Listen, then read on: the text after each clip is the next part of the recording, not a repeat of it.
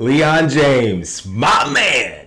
Now, Leon James is one of the original Whitey's Lindy Hoppers. Now, if you don't know about Whitey's Lindy Hoppers, I'm going to be doing a video of them later, but Leon James is the man. He is the original King James to me. This guy has so much style and class in his dancing that if you look at 100 Lindy Hoppers just in a room, he's just going to stick out like Where's Waldo. He's just one of those kind of dancers. Even in his shim sham, you can see a shim sham at the Savoy Ballroom late in the there's a fly. Late in the 1950s, and he's using his hands like doves, just kind of stylistically moving around, and he's the guy that just stands out. He had so much style and swag in his dancing. Even in competitions, he just had this ability just to take the judges by the head and make them turn and look at him. Just, ugh. Now get this fun fact. Leon James is one of the original Whitey's Lindy Hoppers who beat Frankie Manning in a competition.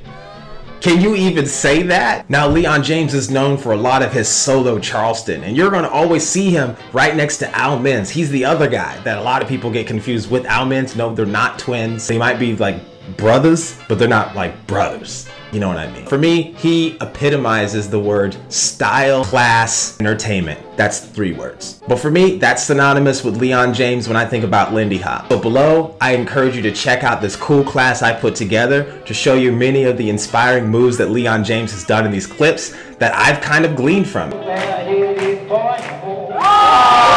Actually, I stole some of those movements. You can kind of do that in Lindy Hop. Make sure to subscribe to this channel if you want to hear more about swing dancing, swing music, and swing history. Hopefully, I'll get a chance to dance with you somewhere on the social dance floor, or I'll see you in class. Take care.